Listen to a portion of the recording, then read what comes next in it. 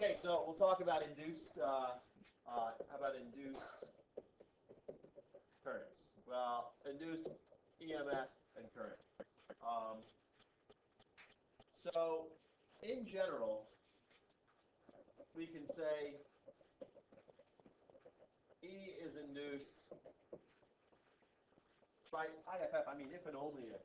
As a math person once said that to me, and it stuck with me. If and only if what? According to, there's a law that we call Faraday's law, that EMFs are only induced if something happens. Change in what? Well, change in flux, right? So we're talking about the input was if there's a change in B, if there's a change in area, well, those things are the components of what we call magnetic flux, all right? So E is induced if and only if phi changes over time. Or really, we can say that EMF is delta phi over delta T. So what is this thing that we call flux? Well, we said that flux, by definition, is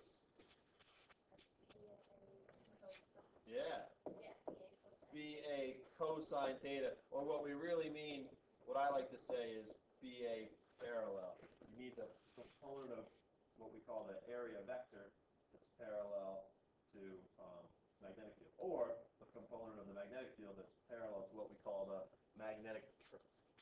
the component of the magnetic field that's parallel to what we call the area vector. So one thing we did say is that if we have a loop like this, remember what the area vector looks like? It's what we call normal to the plane of the loop, right? So here's a right angle right there. Okay? So for there to be flux, we need, if I had a magnetic field that looked like this,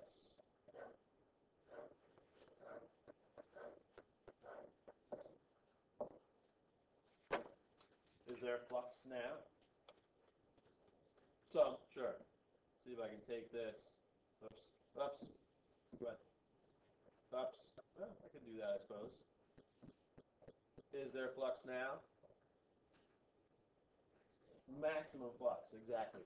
What I should do, let me group these things. Can I do that? Yeah. Group. Yeah, so maximum flux now, right? Some flux now. How much now? None, right? So what you can really think about is how much of the field cuts through the loop. How many of those lines, literally go through the enclosed area, right? So in this case, none. And again, look at the angle between magnetic field and our area vector. It's 90, right? The cosine of 90 is 0. Okay? So in this case, we do area as pi r squared, right? Lots of times, if it's just a rectangular loop,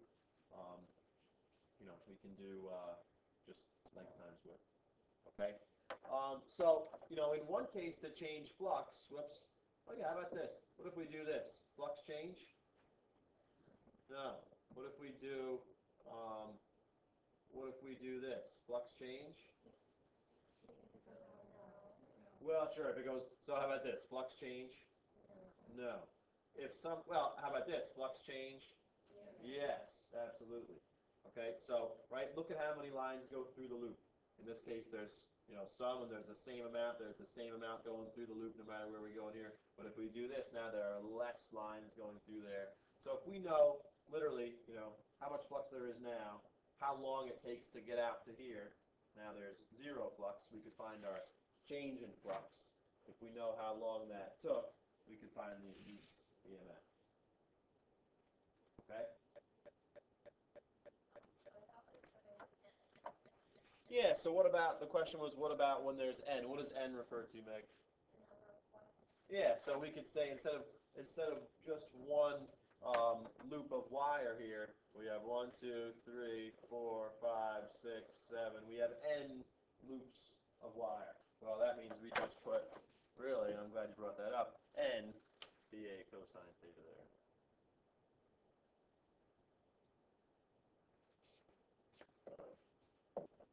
Number of loops.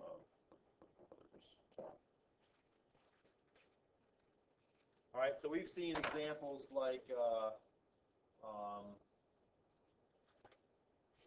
we got a field like this.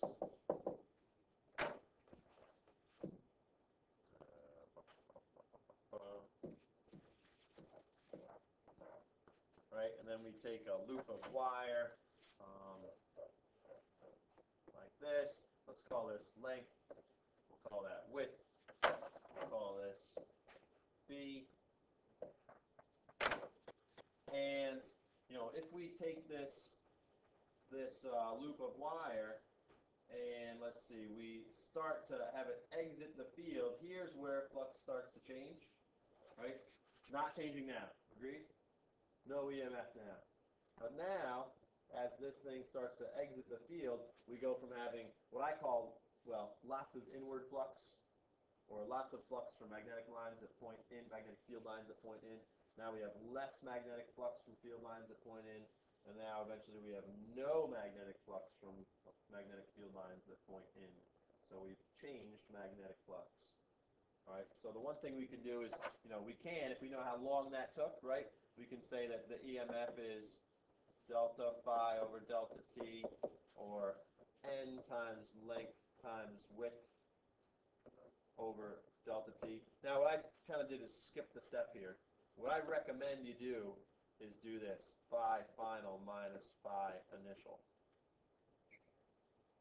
Right, because sometimes it'll go from, it could go from, well, it's not always, one of them isn't always 0. In our case right here, this phi final is 0. I did this wrong, didn't I? We need, what else do we need up here? Of course, we need a B there. Right? So our phi final is 0. So if we knew N L W B over T, if we knew, what T was, we could find our induced EMF. All right? But there's another way to do that. Go ahead, Connie, before we talk about the other way to do that. What happens, how do you calculate the area if, the loop wire is, halfway in the field and halfway out? Yeah, so, good question. So if we do this, the question was, how do we calculate the area of the loop if the loop's like that, right? Half in the field and half out. Well, the only area that we care about now is this area here. So it's really the area, it's not necessarily the area of the loop, it's the area of the loop that contains magnetic field. Okay? That's a good question.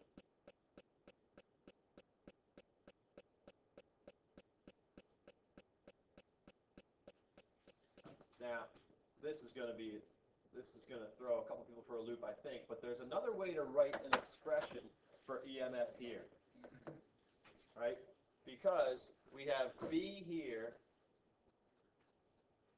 and then we have, well, this is what? It's how fast this thing moves, right? This L divided by T is how fast this thing moves. So we can write that as B times the speed of the wire. But for us, what will we put in? Well, we keep this W. Right?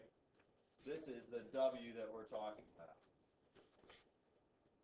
You'll see this, before we didn't write it as BVW, we wrote it as BVL. So my choice of parameters for this loop was not ideal. Okay? Because when we say BVL, that is important to know. I mean, which wire do we care about? Do we care about the length of this thing or the length of this thing? Well, we care about the length of that one because that's the one that's cutting across magnetic field lines as this thing moves. Okay? If we look at any one of these wires, if we look at wire, let's call it 1, wire 2, wire 3, or wire 4, as this thing is exiting the field,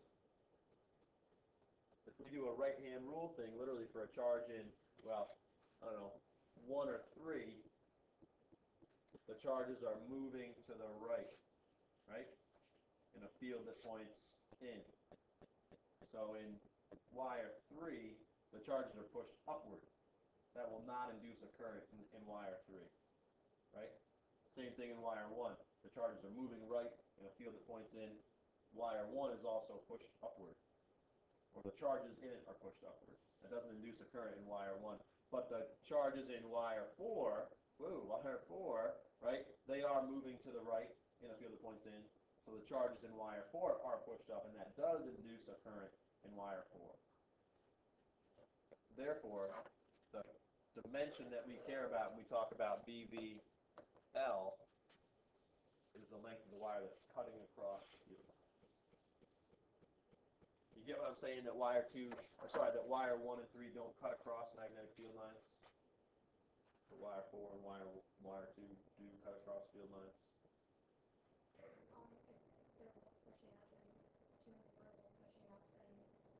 Well, 2 and 4. Well, right now, well, I'm sorry, I should say that right now, 4, they're not, right? It's not moving through a field, so it's really only 2 that the lines are, that the wire is cutting across magnetic field lines. Okay, so there would be, the induced current right now would be in this one, would go that way. Right, therefore, current in this thing's got to go like that. When it started out before induced current, and then once 4 was all the way out, is there? The only time that 4 induced current, was when we did this. 4 induces current, there's no current, there's no current, there's no current. 2 induces current, 2 induces current, 2 induces, there's no current, there's no current. Make sense? Now, suddenly we've gone from talking about inducing EMF to inducing current, right? EMF is the same as voltage, potential difference, right? So we can get to the next part where we say the connection between induced current and induced EMF is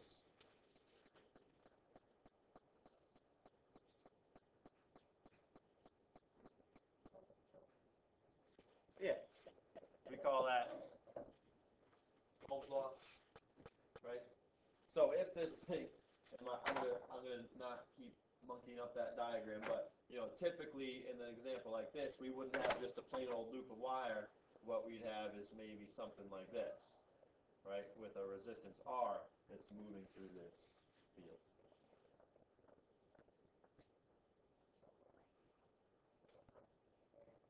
Okay? So this is called Faraday's law, that EMFs are induced when and if magnetic flux changes, right? And then there's another law that talks about the direction of those, or the direction of induced currents that are a result of induced EMFs. And the direction of those induced currents comes from a law that we call Lenz's law. All right? Anyone want to talk about Lenz's law?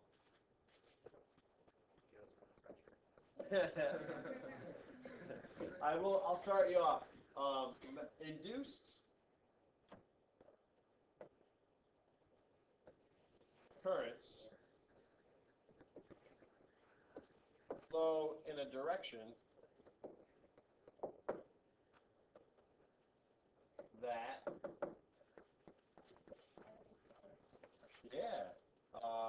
keeps magnetic flux constant. Or I should say, constant. So if we look at our example up here, our example up here, as we do this, what I say is the amount of flux from field lines that point in gets smaller.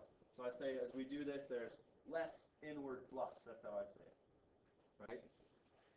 So the induced magnetic field, the induced current tries to make more inward flux.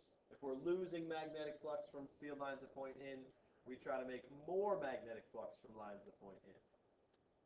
And that means that the magnetic field inside the loop has to point inward. So what we do is we point our thumb inward, and then our fingers wrap in the direction of the induced current, and that is clockwise, which agrees with what we said here, that the induced current does have to go that way. All right, what's nice about this is you don't need to go through that whole Lenz's law thing. You can just do the plain old right-hand rule for wire 2. How do I grab? Come on, get me? There we go. Right, we can just do the right-hand rule for wire 2 as we do this, but certainly we can also explain it with our Lenz's law.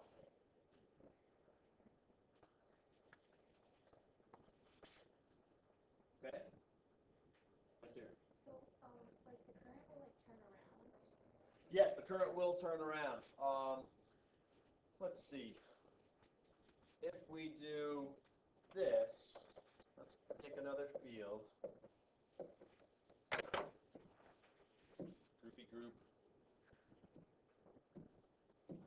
Cloney clone. So we start with this loop here. When we enter the field, now we're getting more inward flux, right?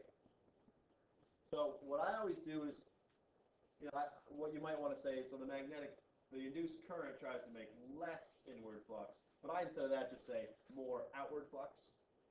So I point my thumb out, my fingers wrap in the direction of current. So as this thing is entering the field, how do I draw that the best? So I'll say is it's doing this right here. Here's V, and the induced, more outward flux. The induced current goes like that. Okay? As we do this over here, clone, and this thing is now exiting the field at that speed V. Well, now it was like what we said before. Now there's less inward flux. We want more inward flux. So this thing now, induced current goes that way. So it does change direction. And what I neglected to say, of course, was when this thing is in the middle, doing this, there's what now? None at all. No current, no induced EMF. Okay? So yes, it will absolutely change direction. Now, here's the other thing we didn't talk about, is as this thing enters the field, what does the field do to the loop?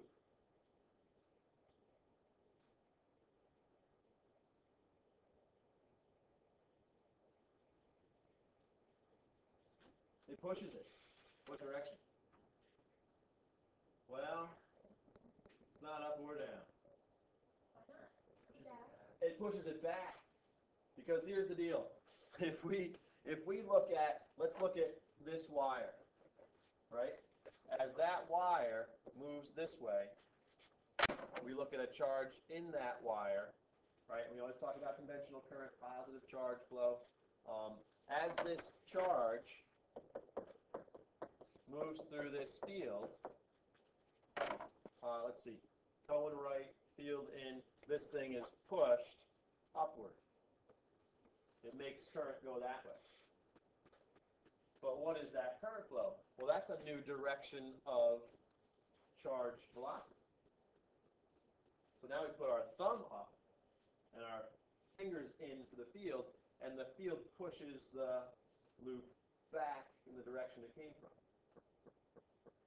All right, so we call this the magnetic force on the wire. And what that says is you can't get something for nothing, right? We had a question before where we put this loop on a cart, right? A frictionless cart, or a cart with frictionless bearings or something like that, right? And as this thing rolls into the field, we have mechanical energy of the cart's motion, but now we end up with some electrical energy because we have current flowing, right? If we put a light bulb in here, that light bulb lights up. We've turned mechanical energy into light and heat energy, right? So we can't keep the same amount of mechanical energy. This thing has to slow down. And how does it do that? It does that because the field pushes it and makes it slow down, right? And that comes from something we call back EMF. or it's the explanation of something that we call back EMF. Right? It would be great if we could just take a cart, roll it through a field, and make a light light up. And it just keeps, the cart just keeps rolling at the same speed, and light happens, great, right? But again, we can't get something for nothing. We have to exchange some of that mechanical energy for the light and the heat energy if there's a light bulb in there. Yeah? How's that feel for flux and stuff? Good?